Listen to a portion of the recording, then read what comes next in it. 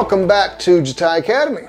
Today we're going to be attempting to do the Harry Styles haircut when he was on the cover of GQ, which is this sort of look here. I'll put some pictures up for examples. So it's very much like a modern day Morrissey, you know, where it's kind of pompadoured, longer here, gradually getting shorter in the crown, and then underneath just kind of being all symmetrical in the same length. But it's really grown out and has a lot of texture to it. So we're going to do it with the Feather Plier Razor. So let's get started.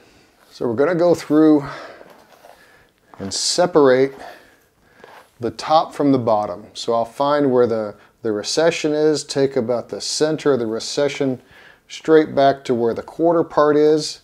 I can go higher or lower depending upon the head shape and the thickness of the hair, but I usually try to keep that around the center of the recession, straight back to the quarter part to the drop crown. Now what the drop crown is between the occipital bone and the crown of the head, that little bump right in the middle of the two. So after I've got everything sectioned out, I'll take a little bit of JATAI Blade Glide, spray that through. It's just going to even out the porosity and make it easier for my razor to slide through the hair. Now I'm going to go through and take a section that's parallel to this front hairline. Alright, so I'm going to go through, comb this section out, straight out from the head, and I'm going to judge the length by where it's falling on the ear. You know, in the pictures it looks like it's a little longer and a little grown out. So I'm going to leave this a little longer than I would normally do on a lot of people that's getting the haircut today. But by going through and razoring it, it's going to create a lot of texture and remove a lot of that weight and keep it feeling a lot freer and not quite as long as it actually is. That's my guide, and now I'm going to continue to walk my guide all the way back to the center of the head. And that looks like this. So the next section will be parallel to that first section. I will comb this section into the previously cut section, and then I'll take both of those, hold it straight out from the head, open my razor, straight out from the head, there's my guide, the same razor stroke as I'm holding this at 90 from the head.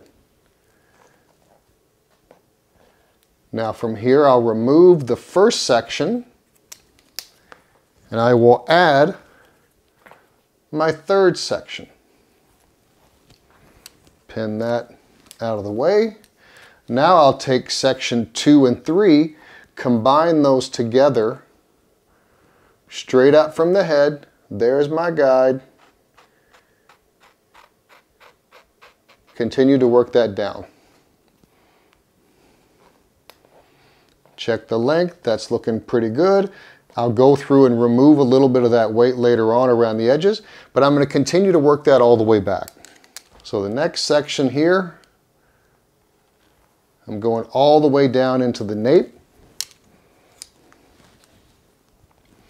I'll take section 3 and section 4, my new section, hold those to the center of both of those two sections. There's my guide. The same broad razor stroke that I was using. Now here, usually at the top of the ear, I can angle that in and get that tighter around the nape, but the picture shows that it's a little bit longer, so I'm going to maintain this kind of length that we had as I go down into the nape. If this gets a little too mullety, I can clean that up later. Section 5, parallel to the previously cut section. Take section 4 and 5, comb those to the center of both of those sections.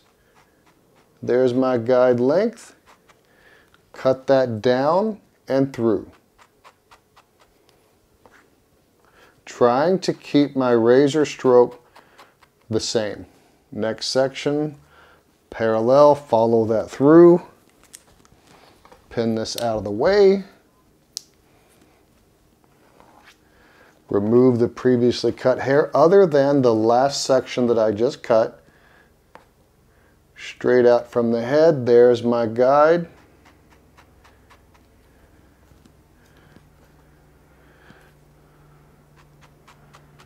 90 degrees from the head, trying to keep everything as even as possible.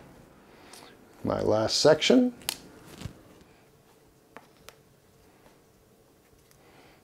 There's my guide as that falls out.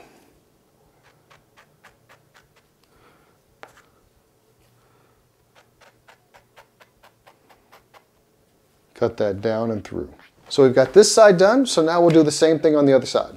So after we've got all of our lengths kind of like we want here, I'm going to go through and clean up this length in the nape. I don't want to necessarily make this real super clean like it's a fresh haircut. I want to keep with the idea that this is really grown out. So I just want to pull out little pieces and real gently with my razor just kind of take off some of that length to try to make it look like it's supposed to look this way, other than, oh, I just got a fresh haircut.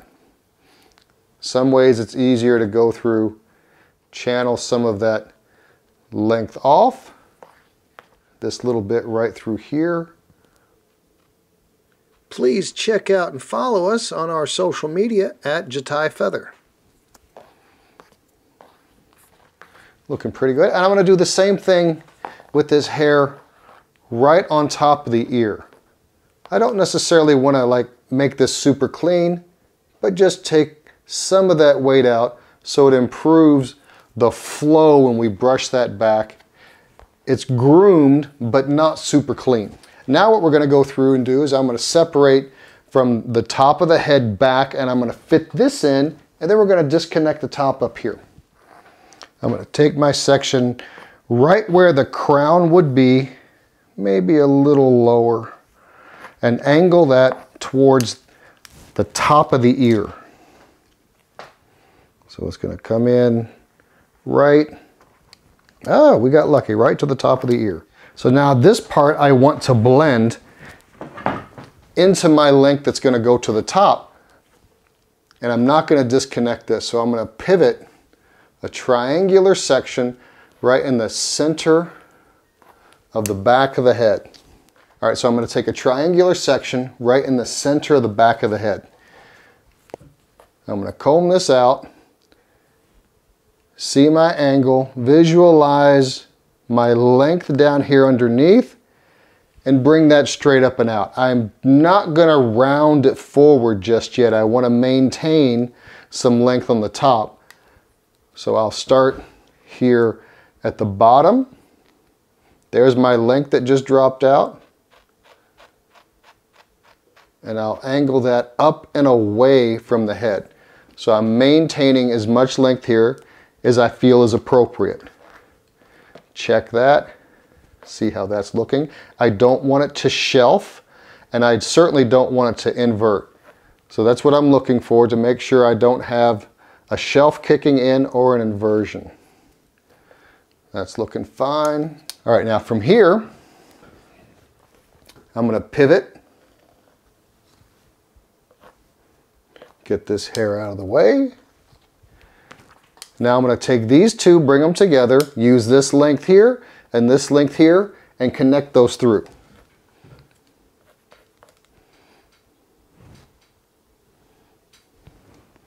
There's my length, there's my guide.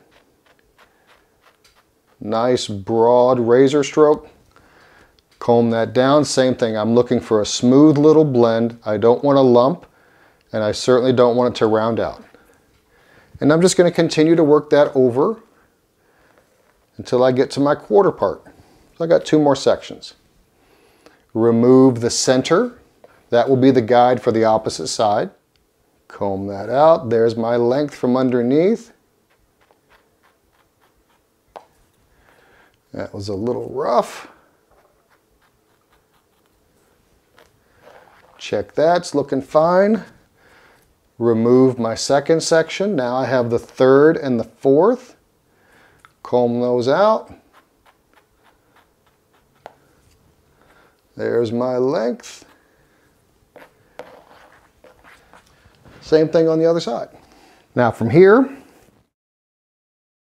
going to comb everything back. I'm going to take a center section.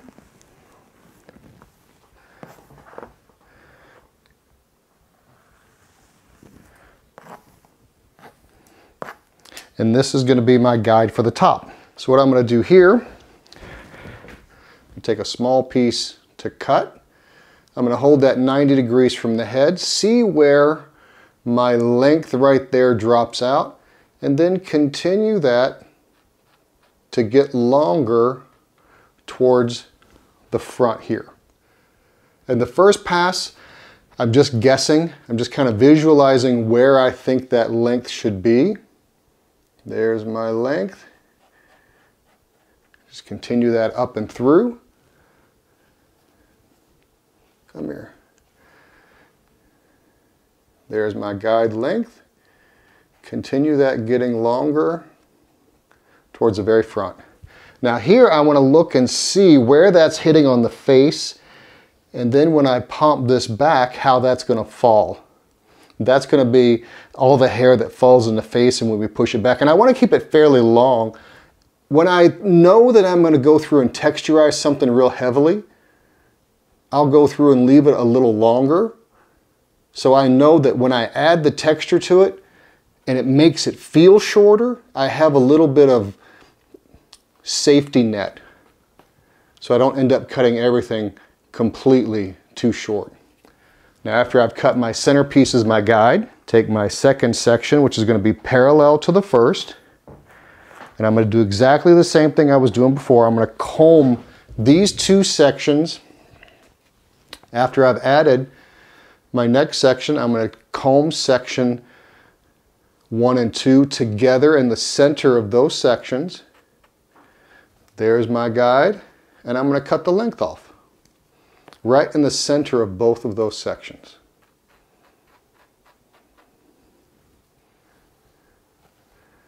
There's my guide falling out, and I see the guide underneath,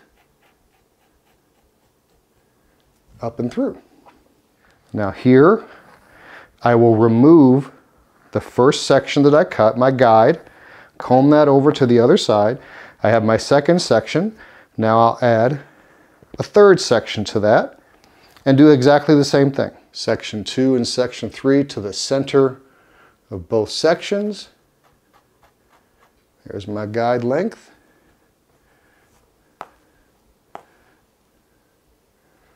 Cut that up and out. Please click the subscribe button and also give us a thumbs up if you like this video, and be sure to click the bell to be notified of any future JATAI Academy videos. After I've done that, I will remove section 2. I only have section 3 on the top, and I will comb everything else into the top and cut off anything that hangs over.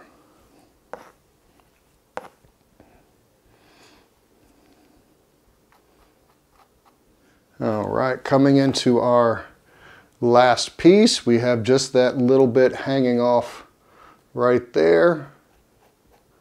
Taking that off. Now after I finish the right side, I'll go through and repeat everything on the left side. Now to make sure that everything doesn't hang over too much right over here behind the ear, I'm going to go through, and where I've undercut, I'm going to take a parallel section, similar to what I had done on the top, and then I'll just pull this out and see where this is going to fall around the face. I want it to hit around the nose, so I'll pull that out and then go through and start to take off as much length as hanging over as I feel is appropriate. And I'm keeping a really, really broad razor stroke, and I'm visualizing this falling about to the nose, to the mouth. There should not be a whole lot that reaches here on the top. Oh, we got a little bit there.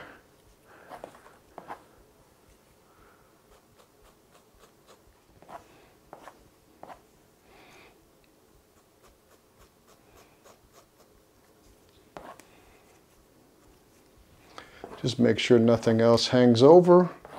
Comb everything over. There we got a little bit right there in the very front.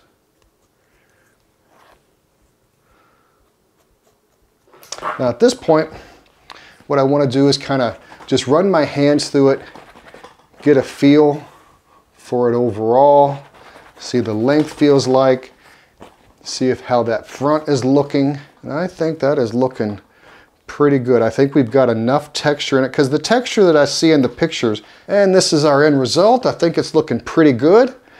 The texture that I see in the photo is not some kind of deep internal texture as much as it's just texture on the ends to keep it really, really soft.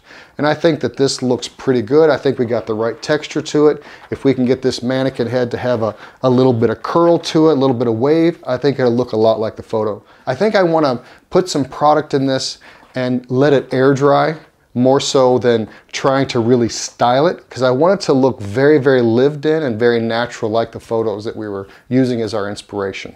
If you haven't already checked out the JATAI Academy, please do so. There's a lot of really great information on there. And thanks for checking us out, and we'll see you next time.